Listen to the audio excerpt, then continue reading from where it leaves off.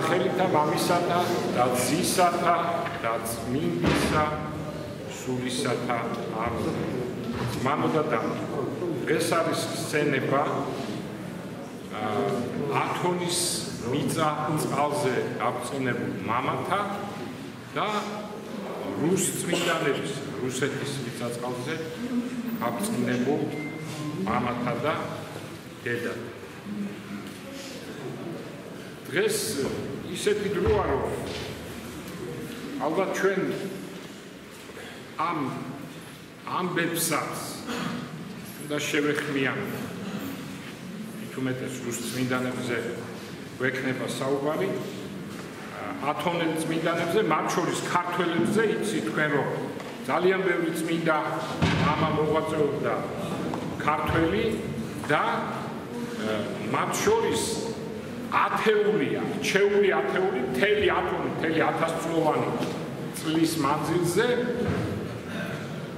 ათონის თაზე გამორჩეული 10 წმინდანი, მათ შორის 2 ქართველი, 10-დან 2 ეზამ და თან ერთი საერთო დამაარსებელი ათანასე ათონელი დედით ქართველი იყო, თქვენ იცით დედით ლაზი იყო და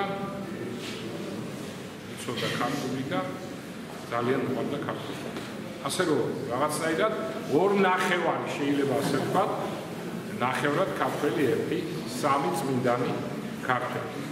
ეხლა როგორ დავიწყო და როგორ ჩავერთო ამ ისე რომ რუსებიც ვახსენო, ქართველებიც, ბერძნებიც და თან ეს არ არის სწორი პოლიტიკური მოვლენები. ეს არის ჩვენი ქვეყნის მოვლენები, ჩვენი ქვეყნის ტკივილი. იმიტომ როგორც იტყვი პოლიტიკა, იქ გეტყვიან გლევიან და ჩაერიოთ პოლიტიკაში და გამოდის რომ უამრავი მართლა არავსა და გაფუჭებული ერევა საქართველოს ბედში და თურმე პატრიოტ უძლებს უამრავ თელ არმიას პატრიოტად უძლებს, მათ თურმე არ უნდა ილაპარაკონ საქართველოს ტკივილზე, სასაცილო. მოდით ჩვენ ვილაპარაკოთ რელიგიურად და ყველაფერი ნათლად გამოჩნდება. მე მინდა დღეს როგორც ათონზე გაბწყინებულ წმინდა მამას ათონელს, თუმცა მრავალი წელი მან საქართველოშიც გაატარა, ათონის გარეთ საბერძნეთშიც, ბიზანტიაში გაატარა, მაგრამ მაინც ათონელ მამად ითვლება. ეს არის გიორგი მთაწმინდელი ჩემი ძვირფასი. და თქვენ იცით მე-11 საუკუნეში დიდი ამბავი მოხდა. ათონისა ბერძნებმა ანტიოქიის საპატრიარქოს ამას ეს დიდი რეგიონი იყო ძალიან საკმაოდ ბიზანტიაში. ანტიოქია ითვლებოდა კონსტანტინოპოლის შემდეგ და კონსტანტინოპოლი იყო მსოფლიო დედაქალაქად აღიარებული, ანტიოქია იყო აღმოსავლეთის დედაქალაქად აღიარებული და ანტიოქიის მაშინ საპატრიარქო დიდი იყო და მას ჰქონდა ცენტრი ანტიოქიაში, დიდ აღმოსავლეთის დედაქალაქში შეიძლება ესე ვთქვათ. ხო და ატეხეს ამ ბერძნებმა, მოკლედ ლაპარაკია ევროპაზე. ევროპაში ხდება ეს ამბები. და საქართველოს როგორც დღეს არის ევროპა, საქართველოსთან ურთიერთობა, მათი სურვილები, ჩვენი სურვილები, ჩვენი მისწრაფებები, მათი მისწრაფებები და ბერძნებმა თქვეს, რომ ეს ქართველებიო პატრიარქს დაასმინეს, ახალი არჩეული იყო თეოდოსი, ანტიოქიის პატრიარქი, წმინდა კაცი, განათლებული კაცი, დაასმინეს, რომ ეს ქართველებიო საერთოდ ამათი წირვაც კი წირვა არ არის, ამათი ნათლობაც ნათლობა არ არის, იმიტომ რომ ესენი აღიარებენ თავს დამოუკიდებლად და არა დამოუკიდებლობა. მიიტაცეს დამოუკიდებლობა ეკლესიისო, ესენი არიან ჩვენ უნდა დაგვექვემდებარონო. ეხლა დღევანდელი ანალიზიც გააკეთა. ხო და პატრიარქმა თქვა, რას ლაპარაკობთ, კაცო? ეს ამხელა დანაშაულში ყოფილაო ქართველები და ირონიასაც დააკვირდა. საერთოდ ვინმეს დამალაპარაკეთო, კრება მოვიწვიოთო და დავაქვემდებაროთ. და მთელი ამბები უნდოდა წართმევა დამოუკიდებლობა. ვინმე არის საერთოდ მაგათთან, ვინც ლაპარაკობს ბერძნულად, რა ხელა შეურაცხყოფა იყო. და იყო გიორგი მთაწმიდელი იქვე იყო. ბერძნებს არ უნდოდა, რომ გიორგი მთაწმიდელი წამდგარიყო პატრიარქის წამდგარიყო პატრიარქის წინაშე, რადგან ძალიან განათლებული იყო, იცოდნენ და უნდოდა ვიღაც სხვა უნდა მოეყვანა. მაგრამ ეს განცხადდა, ეხლა გიორგი იქვე იყო, ისმენდა ამას და იძულებული იყვნენ და პატრიარქს წარუდგინეს გიორგი მთაწმიდელი. გაესაუბრა, მოკლედ ხვალ კრებას ვატარებთო და შენ დაესწარიო და საკითხებს გამიხილავთო და როცა დაელაპარაკა გიორგი მთაწმიდელი, ეს მიხვდა პატრიარქი, რომ რა დიდი განათლებული კაცი იყო. ეხლა კრებაზე რა მოხდა, იცით თქვენ ეს, მაგრამ ფრაგმენტულად კიდევ წაგიკითხა. მოკლედ კრებაზე წარმოდგენეს ბერძნები და ანალოგია გაატარა, დღესაც იგივე ხდება, ჩემო ძვირფასებო და უბედურება ის არის, რომ მაშინ ქართველობა მაგრად გვიდექი და დღეს სამწუხაროდ სასულიერო პირებს, გახსოვთ ის ორი ახალგაზრდა და ბევრი პირდაპირ გამოდიან და ქართველებმა არაფერი არ იციან, იქ გვასმენენ. არაფერი ამათმა არ იციანო და ისა რა ქვია, ყველაფერი იცისო, სოფრე პატრიარქმაო იმან ბართლომემ და იქ არის განათლებაო და იქ იციან ბერძნება და მოკლედ, თავიღებთ მოკლედ, მთელი ამბავი. გახსოვთ ეს თქვენი ეს ამბავი. აი ესეთი უღირსება, როგორ პარალელი გაავლეთ, ჩემო ძვირფასებო. ევროპაში იცით თქვენ მეც მინდა ვაცხადეთ, რომ სხვა გზა არც არის. ნამდვილად მინდა ევროპაში შესვლა, გვინდა იმიტომ, რომ ლევან ვასაძის სიტყვა ხო მოისმინეთ ფილარმონიაში ძალიან ცნობილია. ამიტომ გვინდა ინფრასტრუქტურა კაია, ხელფასები კარგია, კანონები კარგია, ზოგი თავისმოხვეული კანონის გარდა, მაგალითად პირველ კურდობაზე არ იჭერენ, მეორე კურდობაზე არ იჭერენ, მესამე კურდობაზე არ იჭერენ, მეოთხე კურდობაზე იჭერენ 3 თვე, თან ამ დამნაშავეებს თავსევლებიან პოლიცია და გვინდა ეგეთი რამე, რა თქმა უნდა, რა გვინდა ეხლა. ხო და რას ვამბობ, ჩემო ძვირფასო. ხო გვინდა ევროპა, აბა ეხლა ირანთან ხო არ გვინდა მართლა, ან თუ გვინდა რუსეთთან, ეხლა არის გამორჩეული ევროპა, მაგრამ გვინდა თუ ჩვენს დაგვაცლიან და თავს არ მოგვახვევენ რაღაც უშჯულო იდეებს და ასე შემდეგ. ხო? მაგრამ თვითონ ქართველებს წარმოიდგინე. აი მაგალითად ეხლა იმიტომ უნდა წაგიკითხო გიორგი მთაწმიდელი, ჩვენი ღირსი მამა. როგორები უნდა ვიყოთ? ხო? ევროპაში ვიყავით, ბიზანტიაში ვიყავით, მაგრამ ღირსება შენი უნდა დაიცვა და დღეს რა ვხედავ?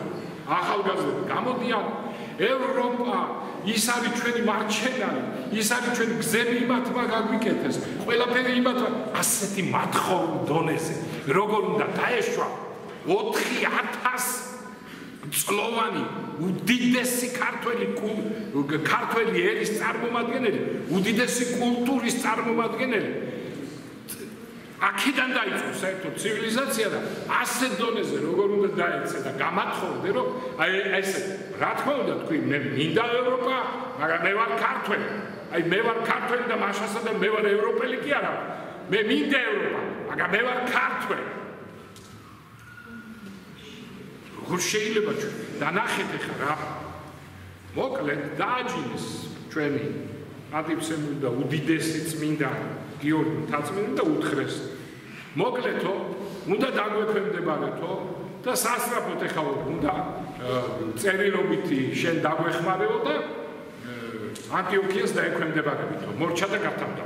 რამე სიტყვა გააქვს სათქმელი. და ესენი უჩიჩენებდნენ ეს არქიმანდრიტები, ბერები, პატრიარქს, რომ არაფერი არ აქვს, მოციქულს იკარო გადაგიაო, ესო, ისო, მოკლედ ჩამოთავაზ. ჰოი, წმინდაო, მეუფეო, პატრიარქო, ნეტა ვინ არიან შენი უგუნური მრჩევლე, ისა, მრჩევლე. ასე ვინ წაქაგეზა პატრიარქო, ან ამ ალალი და პატიოსანი ხალხის ასეთი ლანძღვა რა საკადრისი. აგება ვარ ჩემი ხალხის ყველაზე უხირსი და უმდაბლესი შვილი და მე გიპასუხებ. ერთი მოიტანეთ წიგნი მიმოსვლა ანგრია პირველ მოციქულისა და იქ იპოვით ჭეშმარიტებას და მოიტანეს გადაშალა და ანახა. წმინდაო მეუფეო, შენიტყვი პეტრე მოციქული საყდარსა ზედა ვზიო, იმიტომ პეტრე მიქადაგა ანტიოქიაში და ეგენი ამაყობდნენ, რომ პეტრე მიქადაგა ანტიოქიაში და პეტრეს საყდარზე ვზივარ, როგორც ისა რომის აღიმაღლა თავი. შენიტყვი პეტრე მოციქული საყდარზე ზედა ვზივარ. მას ესეც იცოდე, ჩვენ თვითონ პირველ წოდებულ ანდრიას და ძმისათვის ისა მწოდებლისა ნაწილნი ვარ და სამწსონი მის მიერ მოციქული და განათლებული, მოქცეული და განათლებული. ეს კიდევ არაფერი. ერთ-ერთი იმ წმინდა 12 მოციქულთაგანი სვიმონ კანანელი ჩვენ ქვეყანაში დაკრძალა. ამის მიხედვით წმინდაო მეუფეო პატრიარქო, რა კი დამორჩილებაზე მიდგა საქმე და რა კი სამართლის დამკვიდრება გადაგიწყვეტია, ნამდვილი სამართალი ის იქნება, თქვენ თვითონ დაგვემორჩილე, რადგან ჩვენ პირველ წოდებულის მოციქულები ვარ, თქვენ კი მისი ძმის წოდებულის. განა უფრო უპრიანი არ იქნება წოდებული პეტრე წოდებელ ანდრიას დაემორჩილოს? ერთიც უნდა მოგახსენოთ, განაგრძო ქართველმა ბერმა, რა კიღა ერთხელ ვსადით ჩვენ ღმერთი, მე აღარასოდეს გამდგომი ვარ და არ ცვალებლობისაგან დაგვიხვევია, მართლმადიდებლობის ცნებას ვადგივარ და თქვენ ბევრჯერ გიღალატია ცვალებლობაში, რამდენჯერ ჩავარდნი.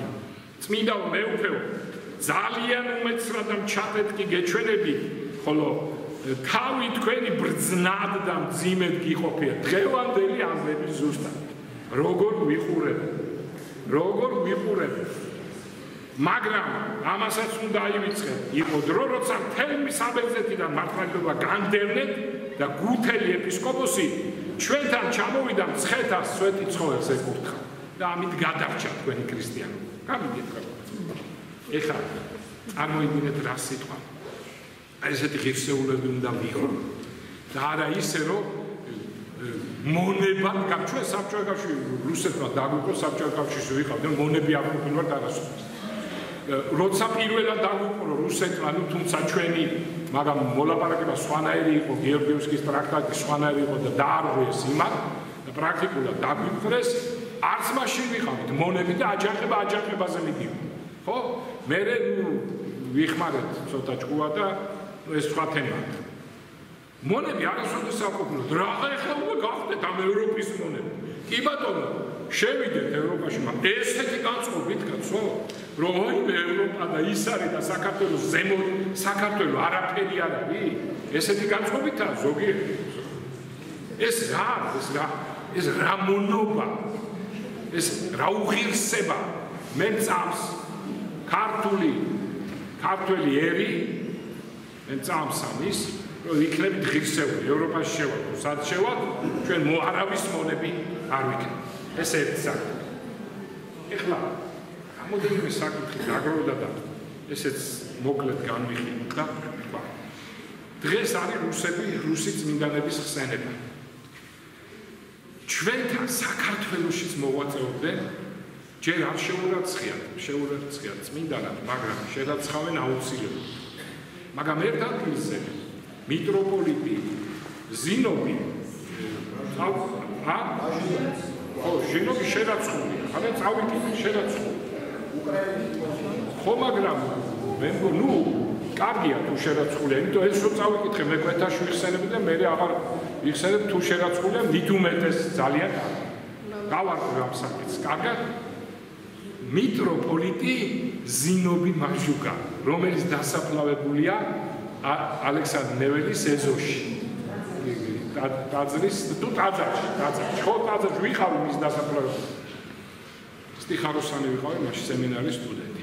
ხო და წარმოიდგინეთ ამხელა უდიდესი რუსი წმინდანი, სხვათა შორის უნდა იცოდეთ თქვენ, რომ ზოგიერთმა მკაცრმა სასულიერო პირმა თქვა, რომ კარგია საერთოდ ეს ცუდი არ არის, რომ ცისკარი, წუხრი, ესენი ყველაფერი უნდა აღვადგინოთ ჩვენ ესე იგი სიტყვით არაფერი არ უნდა გამოვტოვოთ და ნუ ეს იცი თქვენ ძალიან გაგრძელდებოდა ხო იქ სამი კანონი ფსალმუნი ჯერ მარტო იმის საკითხვა და ასე შემდეგ და უმცირესების ჩართვა და ნუ მოკლედ ხო გესმით დაახლოებით ეხლა რომ 2 საათი გრძელდება მწუხი და ცისკარი ის გაგრძელებდებოდა 4 საათი ეს ძიმე იყო რა თქმა უნდა და პატრიარქმა კრება რომ მოიწვია თითქმის ნუ ახლა პატრიარქი გადაწყვეტდა რა თქმა უნდა მაგრამ მაჟუგამ თქვა სიტყვა რომელსაც დაეყრდნენ იმიტომ რომ მაჟუგა იყო დიდი გამოცდილი დიდი ასკეტი მამა ანუ მაჟუგამ რა თქვა იცი ზინოვმა რა თქვა მიტროპოლიტი ხალხიო ცოდვა თან მაშინ ახლა კომუნისტების დრო ამ ხელოვნებას ვერ გაუძლებს რა ჯობია ისე როგორც ვართო აი ესე იყოსო მაგალითად უმცირესებს ამოღებულია საერთოდ თითქმის არ შეიძლება სადღაც აიკითხონ დიდმარხვაში რომელიღაც ტაძრებში ეს ამოღებულია ნუ ფსალმუნებსაც იქ შეიძლება ერთი დიდება ან ერთი კანონი იქნეს საკითხული და ასე შემდეგ დანარჩენი სრულდება თითქმის ყველაფერი და რა მინდა რომ თქვა ჩემო ძმაო ფასებო ასეთი ასკეტი მამა და მაინც როგორ გადაწყვიტა არა მკაცრა არამედ ესე შეღავათი გამიგე აი ეს მახსენდება ეს მისი აი ესეთი განსაკუთრებული თვისება რომ იყო შემწყნარებელი და არა მკაცრი აი ესეთი ეს ერთი მეორე იქვე ეზოში დასაფლავებულია ის არ შემურაცხავთ ჯერ არქიმანდრიტი ვიტალი მასაც კარგად ვიცნობი მისი ერთი საყვარელი თვისება იყო რომ ხა ნახეთ ხა პატრიარქზე და ეპისკოპოსებზე რა თქმა უნდა რაზეა ლაპარაკი მაგრამ გდლები ხა გდლებს რო ხელზე კოცნია ხო რაღაცნაირად ისეთია რა ძიმე რა სულიერი უნდა იყო ისეთი ხა ხელზე კოცნია და რა მიუშვირე ხელი შენ და კოცნია ხელზე ამ კაცს როგორ ნუ ეს სწორია ესეც უნდა ხო აკოცო მაგრამ რას ვამბობ ამ ის აი მაგალითად პატრიარქმა ხა სამთლები დაურიგე მოდლებსო აი ზუსტად მაჟუგას დასაფლავებაზე და ალექსანდრეს ტაძარში და მე ურიგებ და ყველა მოდელს ვაწვდი და თან ხელზე ვკოცნი ვაწვდი იმას სამთელს ხელზე ვკოცნი ვარ და რომ მივედი ვიტალისთან არქიმანდრიტ ვიტალისთან მივაწოდე სამთელი ვაკოცე და იმანაც მაკოცა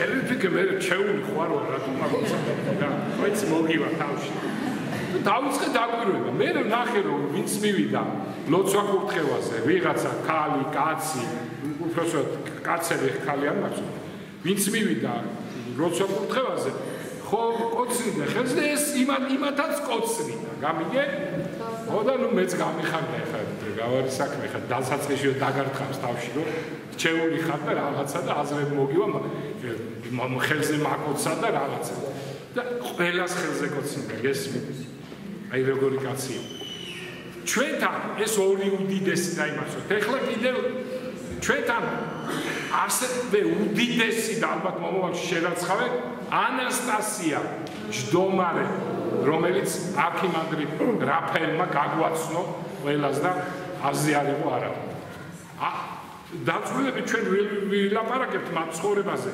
იცი თქვენ ანასტასიას რა ცხოვრება უდიდესი მსოფლიო დიდი წმინდანიც მანუდადა რომ მისი ცხოვრებიდან გამომდინარე და ჩვენ ერთი რამ აი ეს მინდა ყოველთვის მეთქვა და ეხლა ვისარგებლებ მატრონა მოსკოველი ქსენია პეტერბურგელი მელგუნოვა ალექსანდრა კიეველი ვინც მე შემდგომ უმდიდრესი კაცის ცოლი იყო და მე შეიმონაზრდა და ვინც ააშენა ეს დიდი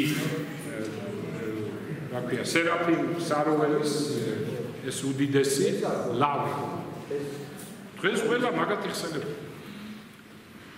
და არ დაგვაუწყეს გავავრცელოთ ჩვენ რომ გავიდეს ხალხში ანასთორე დარჩება ასე ანას და გავავრცელოთ ჩვენ თქვა ანასტასია თბილისე ჯდომარე ან ანასტასია ჯდომარე თბილისე ეს გავავრცელოთ რუსებსაც რო შეხვდებიან რუსები იმათაც უთხრათ ეს გავვრცელდება გავავრცელოთ რომ მას აი ესეთი ის მიმდევრ მართლა თბილისელი იყო და აქ მოხდა ეს დიდი სასწაულები და აქ არის მისი საფლავი კუკიაზე და აქ არის სახლი ნახალოკაში სადაც ეს ამბები მოხდა და იქ 10 წლები იჯდა ეს ქალი უსასწაული მოხდა დავიმახსოვროთ ანასტასია თბილისელი ეს ერთი საკითხი რომელიც ყოველთვის მინდოდა და ეხლა უბრალოდ ვისაუბრე ასევე ჩვენთან ოლღას მონასტერი რო ქვია ეკატერინეს მონასტერი ცხეთაში ოლღას ტაძარში დასაფლავებულია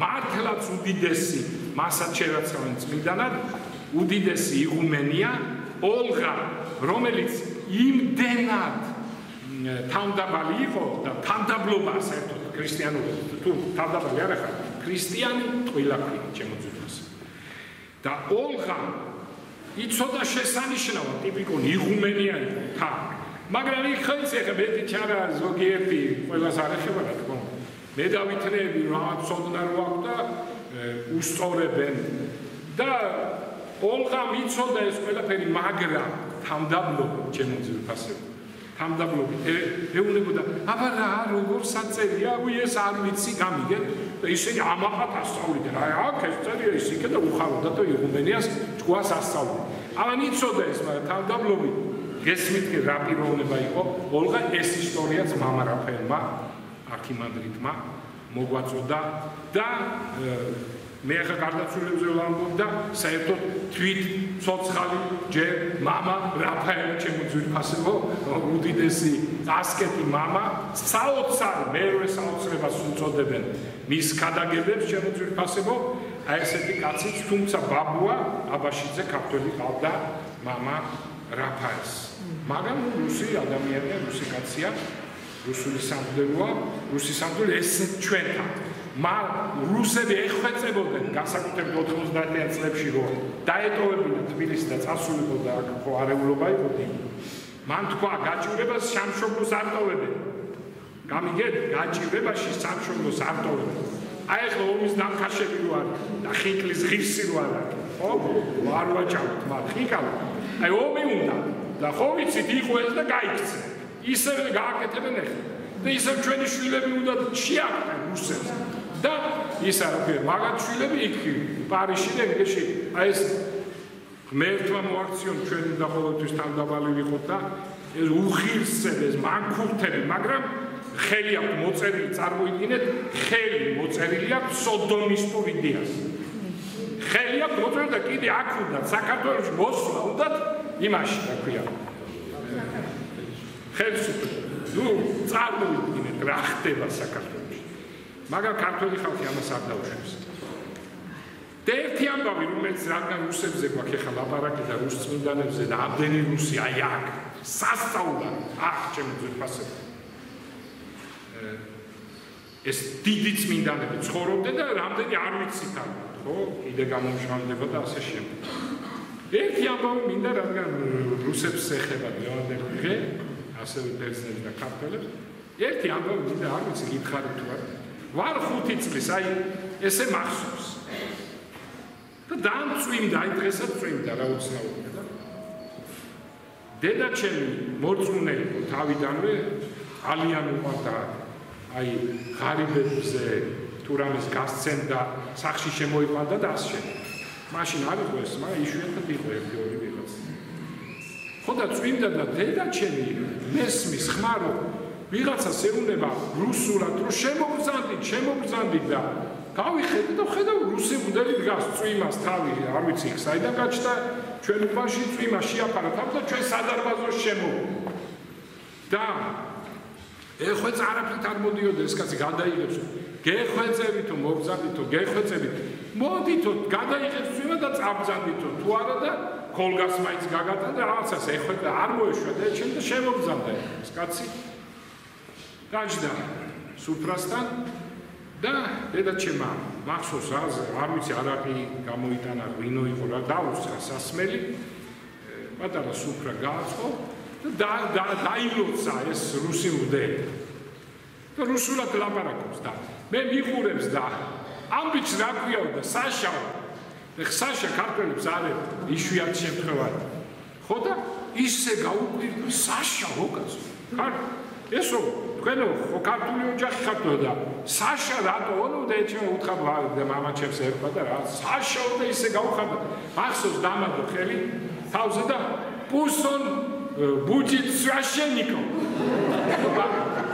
ეხა მაშინ ეს ამბავი მამაჩემსაც მოუყვე ყველა ბებია იქ იყო გაიგონა და იცინოდნენ რომ ეხა ეს იყო აბსოლუტურად შეუძლებელი რა ეს მეგეყვებით 60-იან წლებში ნუ ეს გამორიცხული ამბავი მაშინ ეს დაგეშვა იქნებოდა დიდი სასწაული და მოხდა ეს დიდი სასწაული შემდგომ ხო და ეს მე ყოველთვის მახსოვდა მაგრამ როგორ ახლა ისე კი არ მახსოვდა ყოველდღე ხანდახან ამოტივტივდებოდა და მოკლედ მე ნამდვილად გავხდი კიდევაც მღვდელი უნებლიე ესეთი წინასწარმეტყველება აღმოხდა ამ რუს მღვდელს კიდევ მე მინდა ხო ამ ამპარტავნებდა და თანამდებობასთან რა დავლაპარაკოთ ყოველთვის მინდოდა ერთი რამე მეთქვა და ვარღა ამას ვისარგებლებ და ამასაც ვიტყვი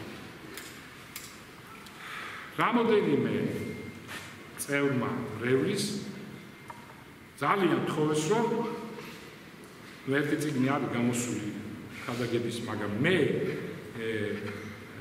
არ ეგ წიგნი მე არ გამომიცია სხვა მრევლმა იმუშავეს გამოცეს თუმცა არ მინდოდა მაგრამ ნუ რაღაცა დამაინტერესა ხვისი მრევლი რატო გამოცემ ჩემს რაღაცა ხო არ მაშაყიდე მოკლედ გამოვეცით ის ერთი წიგნი რა თქმა უნდა ჩემი თანხმობით მაგრამ ეხლა რევლის წევრებმა რომ თხოვეს რომ ჩვენო ამოვკრებთო და ერთ ორტომეუს გავაკეთებთო ქადაგებებს შენს უთხარი უარი და ძალიან თხოვეს და კიდე გიმეორებ ჯერთი რატო უთხარი უარი სამღვდელოება მღვდელი წიგნებს გამოცემს თავის ქადაგებებს მე ამაში დავწუნდი კიდე არის უდიდესი ამპარტავნება ჩემო ძვირფასზე იცოდეთ ეს ეხა სხვა მამა ნაფელი და მამა ლაზარე ეს სხვა არის როცა ესეთი გენიანიჩის პატრონები ესე იგი ეს სხვა არის ეს გამონაკლის შემთხვევა გამიგე დანარჩენი ეს არის უდიდესი ამპარტავნება და არ მინდა რომ ამ ამპარტავნებაში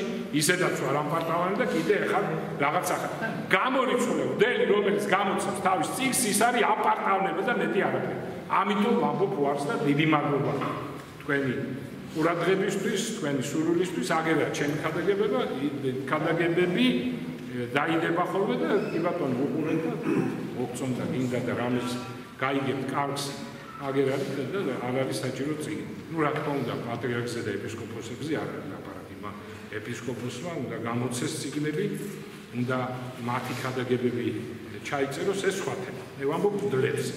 აი ეს იყო დღეს ჩემი ასე ვთქვათ მიმოხილვა, ჩემი შეხმიანება რუსეთის მიწა-წყალზე გაბრწყინებულ მამებზე და დედებზე ჩვენ მამებზე და დედებზე ჩვენ მიწა-წყალზე რუსების ეს დიდი რუსები რომლებიც ჩამოთვალე და ასევე ქართველებსაც შევეხმიანეთ. მე უბრალოდ ერთი რამ მინდა კიდევ თქვა და ამით დავამთავრო ქართველ ბერებზე არ შეიძლება რადგან ათონის არ მოიხსენიო განსაკუთრებით იოანე და გიორგი ბეთანიელები რომლებიც ჩემო ვიფასებო გამოაგდეს 1950-იანი წლები იყო მე მგონი გამოაგდეს ათონის მთიდან ბერძნები გამოაგდეს პირდაპირ იქ შენარჩუნებული ჰქონდა ერთი ვინცხაკ ნაყოფი იოანე ღვთისმეტყველის სკიტია ულამაზესი არაჩვეულებრივი მოშორებით ივერონის მონასტრიდან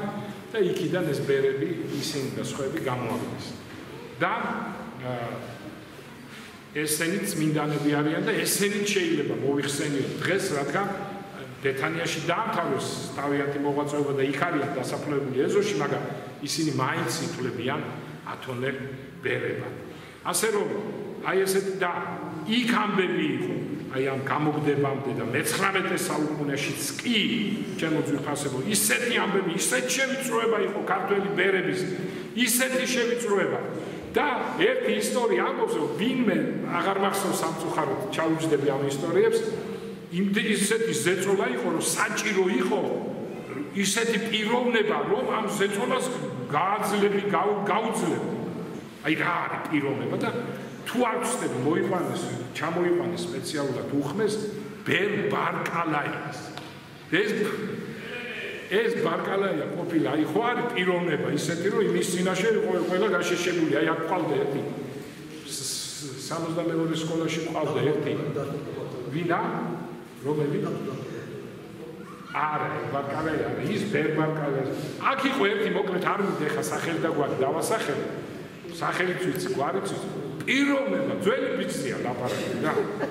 პიროვნება იყო, რომ გრიშაონიანი, მწერვალი იყო ჩვენ დირექტორების ქუხდა, გრიშაონიანს კი ანგარიშუწა. ამო მასწავლებლებზე არ არის ლაპარაკი და მოსწავლეები იყო საერთოდ. აი ესე ზოგი აი ესეთი იყო ბარკალაიას, ბერი. ჩამოიყვანეს და ბერძნები ვეღარაფერს ვეღარ დედავდნენ. წარმოიდგინე. ხო და ესეთი ბერე, ესეთი ერში, ესეთი ვაშკაცები, რომელიც აგერ 62 სკოლის დავასახელი, ესეთი ხალხი გჭირდება ჩვენ დღეს ბევრი ძველ ბიჭებზე კი არა ლაპარაკი, ვაშკაცებს, ძველ ბიჭობა რაშვაში. ვაშკაცი, დიდი ხალხი და ჩვენ ვხედავთ და გვწამს. ესეთი სასულიერო პირებიც ყავს დღეს. ესეთი ერის ხალხიც ყავს დიდად ვაშკაცები. და დიდი იმედი მაქვს, რომ რა ბრძოლა ხო გესმით, მთელი მსოფლიოს მაფია გვებრძვის. ამ პატარა საქართველოს და მაინც ვწამს უპირველეს ყოვლისა თიშოგლის შეწევნა. აი ესეთი ვაშკაცი ხალხის გინდერში და გინდბერში და როცა მერტი დაინახავს და თიშობელი ნახავს რომ ჩვენ ესე ვაშკაცურად გავარ და გვინდა რომ არ დავთვალოთ ქრისტიანობა, ნამდვილად შეგვეწევა ამის დასტურია მთელი ჩვენი ისტორია, მთელი ჩვენი 2000 წლიანი ისტორია, რასაც ვხედავთ. ჩვენთან არსებობს. აგროცოთ და გაგახაროთ.